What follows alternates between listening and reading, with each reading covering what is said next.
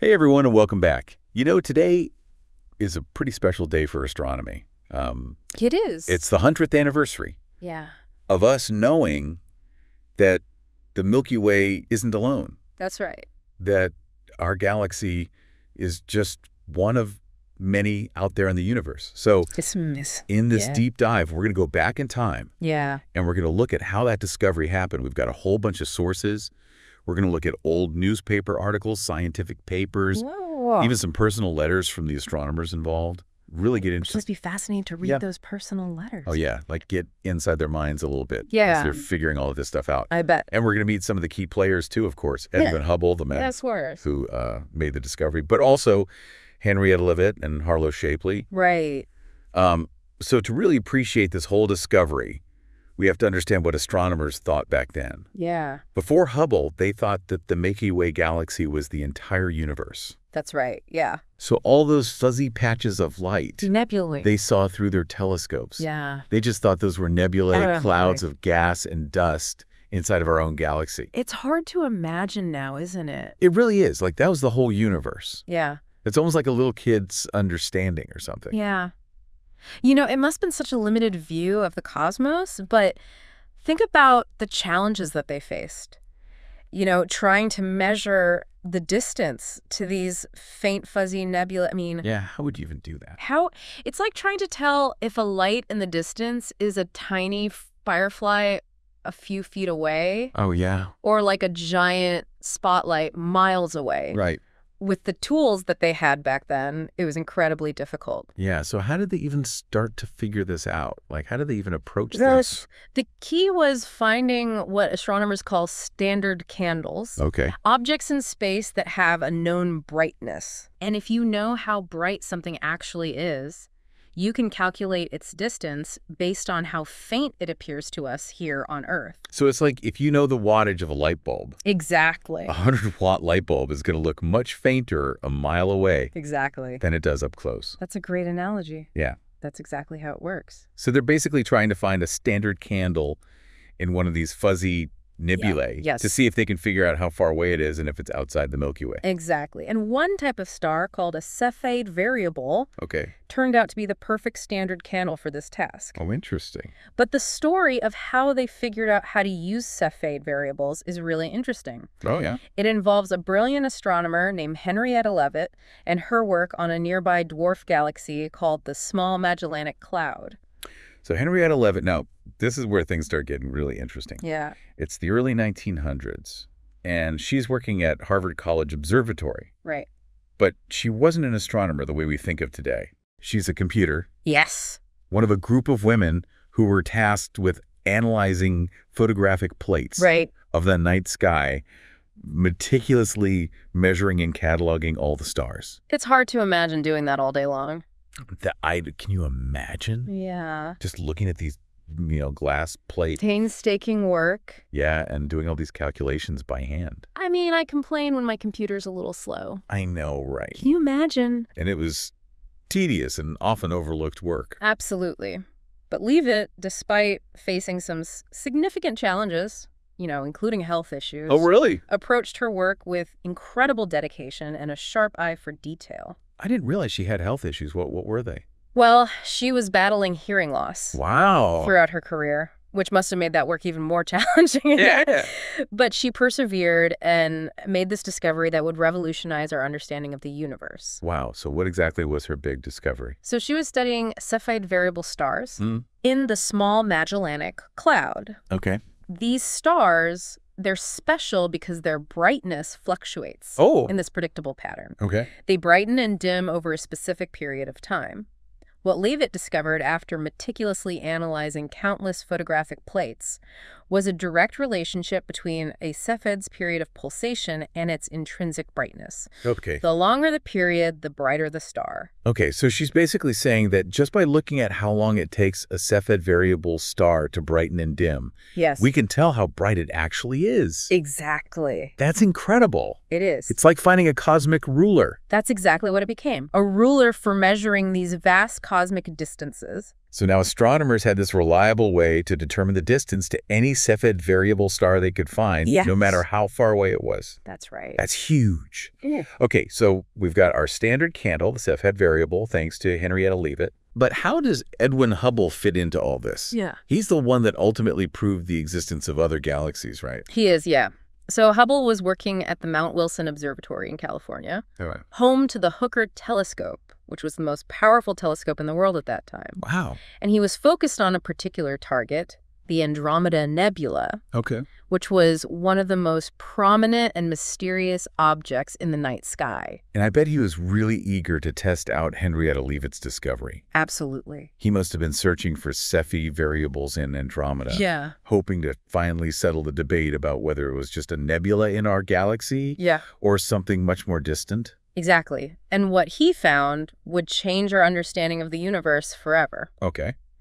But before we get to that, we need to talk about another key figure, Harlow Shapley. Remember him? Yes, the one who believed that the Milky Way was the entire universe. That's right. So he was involved in the big debate, right? He was. Yeah, the Great Debate. That's right. In 1920. Shapley, who believed the Milky Way was enormous and contained everything, went head-to-head with another astronomer, Heber Curtis, who argued that there were other island universes, separate galaxies out there. It was a real showdown. Yeah, it was a battle. About the very nature of the universe. It really was, yeah. I bet it was intense who won. Well, that's the thing. Neither of them really won at the time. Oh. Both sides had compelling arguments based on the evidence they had available. So they just had to agree to disagree. Yeah, pretty much. Okay. It was a classic scientific impasse that could only be resolved with more precise measurements. Okay. And that's where Edwin Hubble and his search for Cepheid variables in Andromeda comes in. Okay, so the stage is set. Yeah. We've got Henrietta Leavitt's Cepheid variables. Yes. Harlow Shapley's giant Milky Way universe. Right. And Edwin Hubble armed with the most powerful telescope in the world, aiming for Andromeda. It's all coming together. This is where it all comes together. Yeah, it is. I can't wait to find out what happens next. Me either. But we're going to have to wait because we're out of time for this segment. That's right. So we'll pick up the story in the next part of this deep dive. Sounds good. Stay tuned. Can't wait. Welcome back.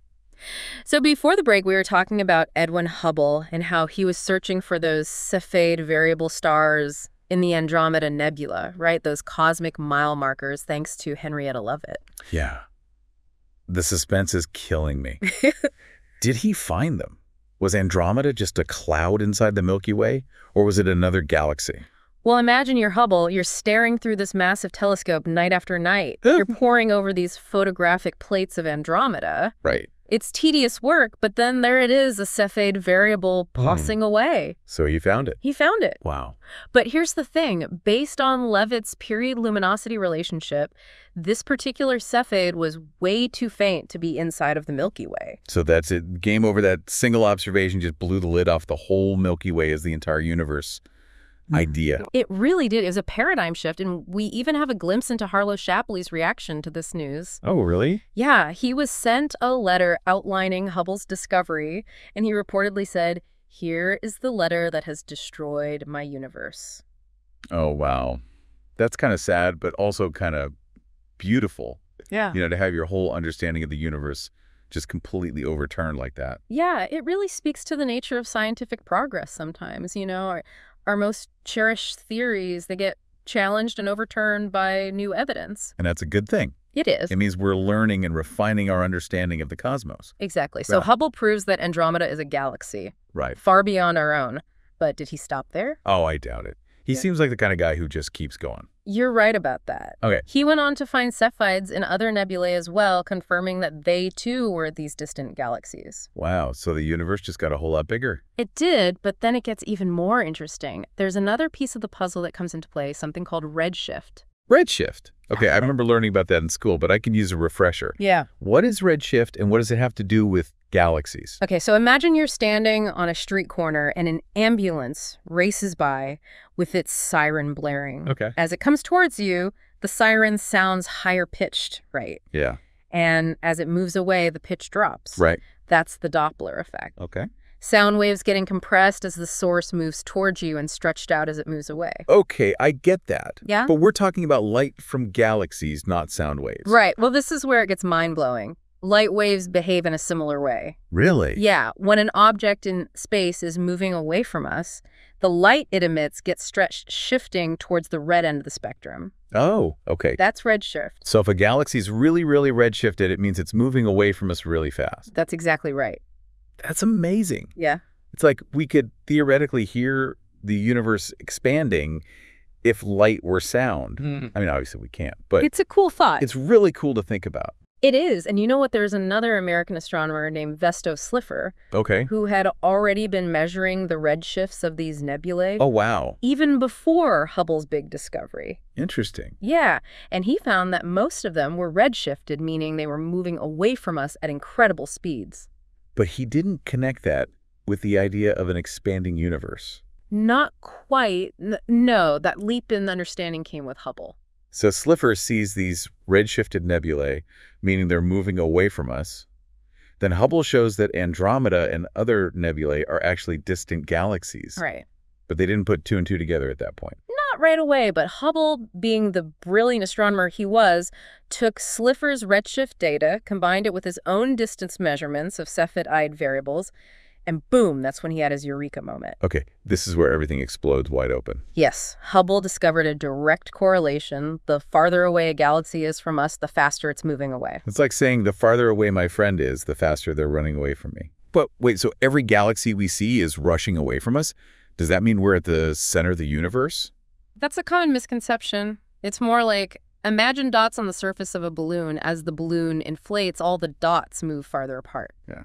From any dot's perspective, all the other dots seem to be moving away. There's no single center on the balloon surface. Okay, so the universe is expanding, and that's why we see these redshifted galaxies racing away from us, no matter which direction we look. Exactly. But what does this all mean for us here on Earth?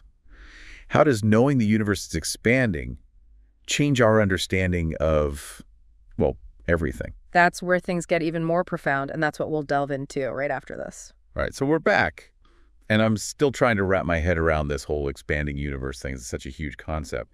So where do we even go from here? What are the implications of knowing that the universe isn't static? Yeah. You know, that it's constantly changing. Well, for one thing, it completely changed our understanding of how the universe began. Before Hubble's discovery, most astronomers thought the universe was eternal and unchanging. But an expanding universe suggests that there was a beginning, a point in time when everything was packed together incredibly dense and hot. So this is where the Big Bang Theory comes in, the idea that the universe started from this tiny point and has been expanding ever since. Exactly.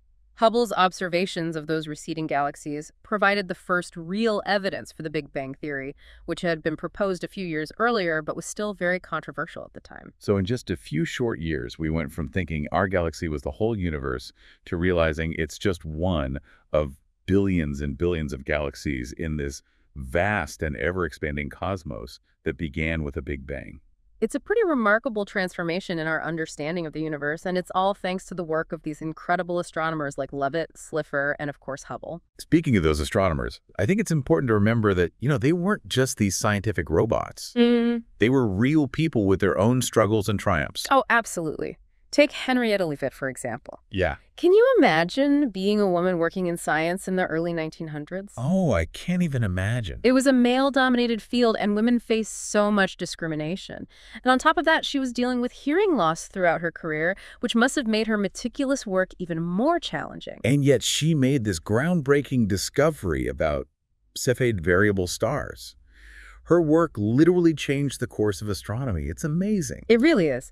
And then you have Harlow Shapley, who was a brilliant astronomer in his own right.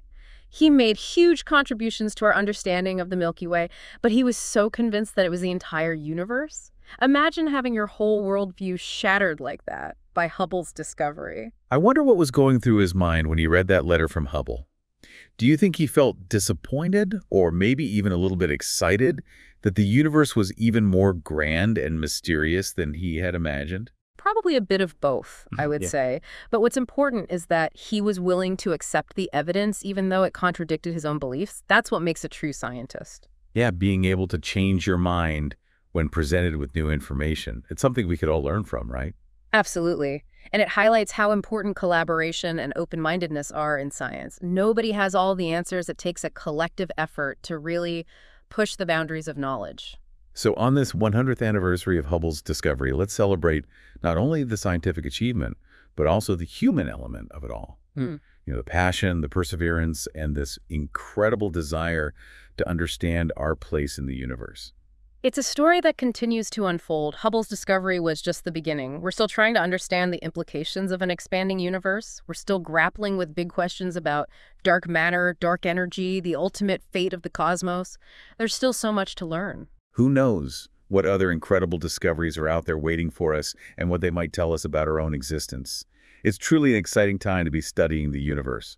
It is. The journey of cosmic discovery that began a century ago continues to inspire us to look up at the night sky with wonder and keep exploring this vast and enigmatic universe we call home. That's a perfect note to end on. Thanks for joining us for this deep dive into the history of cosmology. Until next time, keep looking up and keep exploring.